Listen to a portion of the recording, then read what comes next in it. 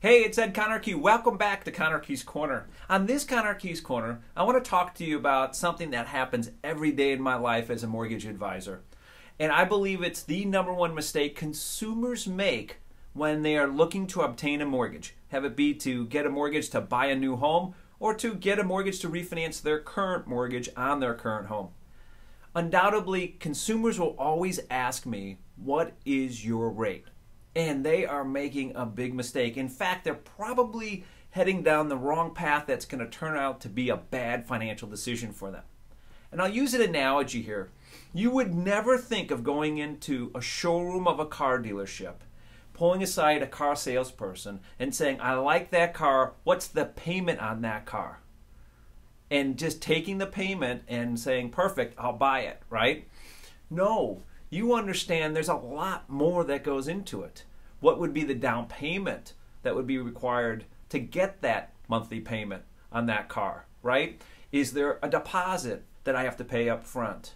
What are the taxes that I have to pay, right? What are the title fees that I have to pay? What about licensing fees, doc prep, freight, right? Any dealer fees that go into that? That's all going to be important for you to make as a decision of what the real cost of getting that monthly payment is, right? Are we in agreement? Then you need to make sure you're doing the same thing when you're shopping for a mortgage. The rate is just one piece of the puzzle. There's another more important because it's upfront, it's immediate, and it's non-tax deductible in most cases. And it's non-refundable. You'll never see this money that you have to pay up front, and that's fees when it comes to getting a mortgage.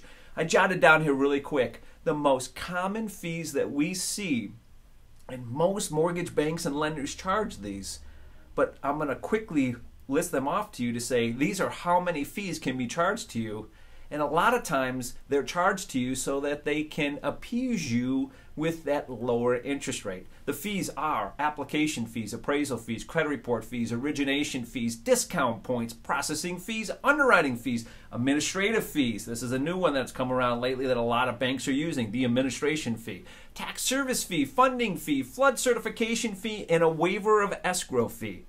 Yep, all those fees. You want to pay all those fees? I'm happy to give you a lower interest rate. But the question is, how long does it take you to get back those upfront fees you paid? So what consumers have to understand is that there's been data around since 1971 and accumulated every year and compiled by Freddie Mac. Freddie Mac being one of the biggest mortgage servicers out there. And what they have come to find out is that the average age a consumer, or the average time a consumer stays in a mortgage is only 4 to 7 years. That's right. You may be in that house for 30 years, but you won't be in the mortgage more than 4 to 7 years on average. So let's think about this.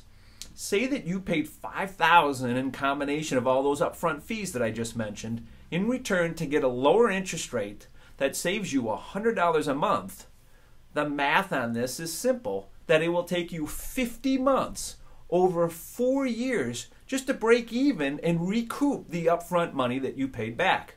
Now, I could argue it's even longer than that because the monthly payment of $100 is tax deductible.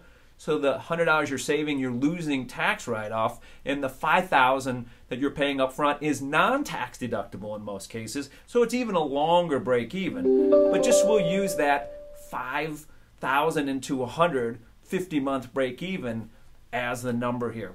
So really important for you to understand the big picture of paying upfront fees. I like to talk about this with an analogy that my wife had brought back with her from college, where at her sorority house they used to always say, don't divorce the salt and pepper shakers. When you pass the salt and pepper shakers, make sure you pass them together. Have you ever heard this before? Some people have. And I use this analogy all the time in the mortgage world by saying, don't divorce rate and fees. They have to be in the same sentence together and discussed on the same level. So make sure when you're out getting your next mortgage that you're not just focusing on the interest rate. you actually should be focusing first on the fees and then the rate, because the fees, again, are automatic, upfront, non-refundable, and non-tax deductible. I'll leave you with this note. I am starting my 29th year of doing mortgages, and I've developed, and I don't know anybody else that's doing this, a 100% transparent way to know what your rate and fees are. And we start you at the highest rate with the lowest fees, and then start bringing you down to show you what the impact of paying fees is to get a lower interest rate, and then looking at that break even and recoup period to see if you're going to be in that mortgage at the time you're going to be paid back. Now, what we have to be careful of here is rates are volatile and change a lot. In fact, from November 7th of last year to January 2nd of this year, rates took an incredible fall in a very fast period of time, which prompted people that had just gotten mortgages 60 days before to look at refinancing. Nowhere near that 50-month break even like we talked about. And if they would have paid that $5,000 up front, they would have wasted it, because they could have got that same rate for free in that short a period of time. I also have a system in place. After you close, I actually track interest rates and email you when it's time for you to look to refinance to get another mortgage again on, again, a low, no upfront fee mortgage. So make sure that you understand that, one, the devil's in the details. Don't focus on rate, focus on rate and fees. And most importantly, like I said to you earlier, don't divorce rate and fees. I hope you enjoyed this Conner Keys Corner. I could talk a lot about this, but it's time to go. Hopefully you enjoyed this, and talk to you next time on Conner Keys Money Corner.